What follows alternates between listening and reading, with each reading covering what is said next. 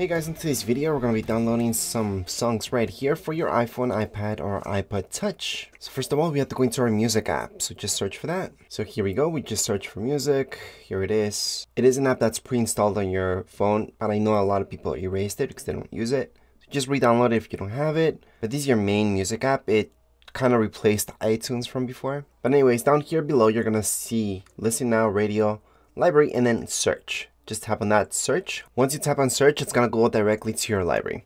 You don't want to search your library. You want to search Apple Music. So select that. That's your first option. On the top left-hand corner, you're going to see that, Apple Music. And then type in what you're looking for. So for example, if you're looking for a specific artist, we can go there and then just go into Artist.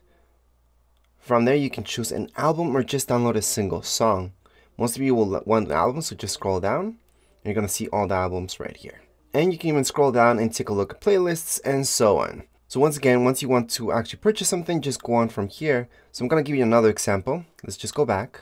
So if you're looking for kids songs, for example, we can go to Cocomelon, Artist. Then from here, we're going to have a ton of songs. So there's top songs, albums, and so on. I'm going to tap on albums.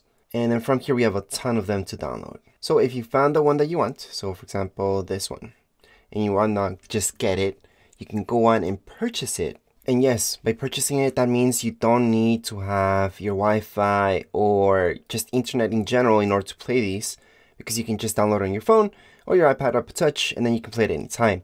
So to do that, you can go down here below. It's going to say buy on iTunes Store. Now let me just highlight up here. It's always going to tell you about Apple Music. But Apple Music, it's a monthly thing, so you have to pay forever if you want to listen to songs. However, this way, it's so you guys can actually purchase a song or an album in this case, so you can listen forever. And even if you decide to delete the whole album, you can just re-download it anytime because it's always going to be under your account. Plus, once again, you can listen to this offline. Anyways, right now we're just going to tap on Buy on iTunes Store. We can go into Show in App Store.